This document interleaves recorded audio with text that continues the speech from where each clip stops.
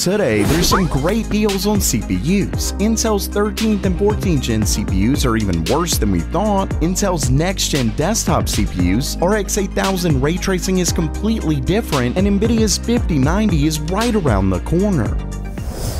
Welcome everyone to Gamer Melt.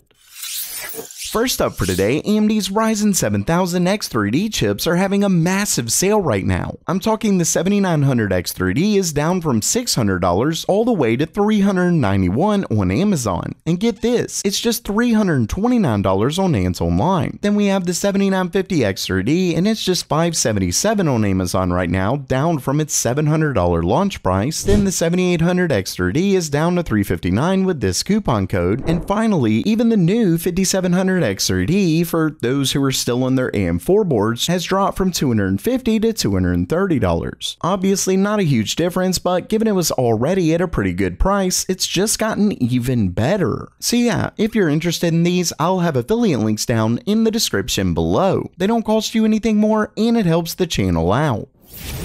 Next up for today, we have yet another update for Intel's 13th and 14th gen CPU crashing problems. Last time I discussed a leaked message to motherboard vendors from Intel, and they seem to more or less put the blame square on partners. But like I've said multiple times before, I don't really think they're to blame. Simply put, motherboard makers have been setting higher power limits for years, and because CPUs typically have safeguards for this, it didn't matter. But for whatever reason, some of their higher end Raptor Lake and Raptor Lake Refresh CPUs don't.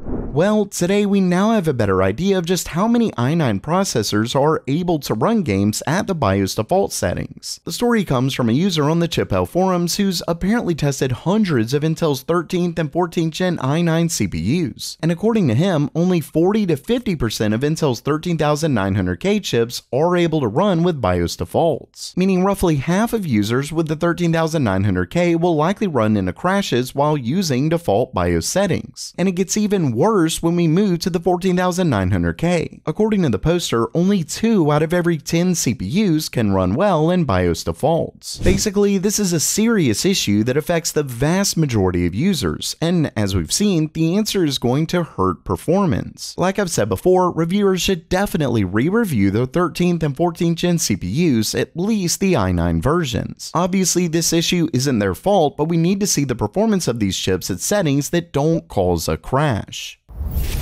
And next up, we just got some new information on Intel's next-gen Arrow Lake desktop CPUs. Starting things off, known leaker Raichu has just leaked the actual SKUs of their next-gen parts. Remember that Arrow Lake is set to bring Intel's new Core Ultra naming scheme to desktop, and according to Raichu, Intel's doing something interesting with their K and non-K models to help differentiate the two. For starters, as you can see, we have the K series from top to bottom, the 285K, 265K, and 245K. Then the non-K SKUs are apparently being changed to 275, 255, and 240. Things are very different this time around, with the non-K models actually getting a separate number besides just removing the K, which I honestly like. I think it helps to better separate the chips, especially given they are quite different. Don't forget that they don't just have their multiplier unlocked, but the K models also come with higher clocks and a higher TDP. Either way, I'm assuming the 285K is the i9, the 265K is the i7, and the 245K is the i5. Not only that, but at a recent MSI event in China, they seem to suggest these CPUs could be coming as early as Q3 of this year. Basically, Intel's next gen could be releasing even sooner than we thought.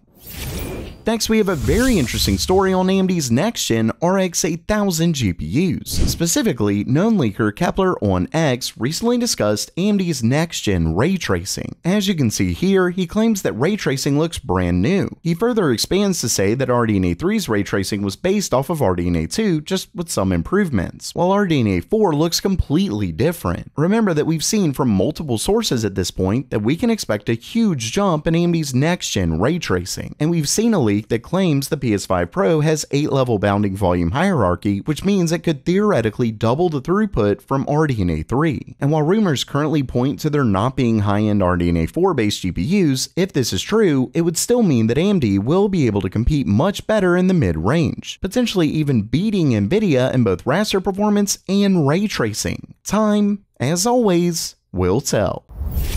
And lastly for today, it looks like Nvidia's RTX 5090 announcement is right around the corner. According to a new video from Moore's Law is Dead, things are heating up over at Nvidia as he's gotten more information from his sources. And while this is mostly good news, it does include a bit of bad. Remember that not too long ago, most rumors pointed to Nvidia releasing both the RTX 5090 and 5080 right alongside each other. Now, according to this, his first source is getting the impression that they'll only be launching the RTX 5090 this year, though he isn't 100% sure about that. For those who were hoping for a lower end option, you'll likely have to wait until sometime next year, at least the way this sounds. But this brings me to the much better news. According to not just one, but two sources, the RTX 5090 will apparently be announced at this year's Computex, which for those who don't know is just a month away, meaning Nvidia's next gen is literally weeks away. At least the announcement, that is, as the actual release is apparently set to come in either Q3 or Q4. But at least if it is in Q4, it's likely in early Q4. But once again, we should finally get a chance to actually see the chips in just a few weeks, and hopefully find out the price as well.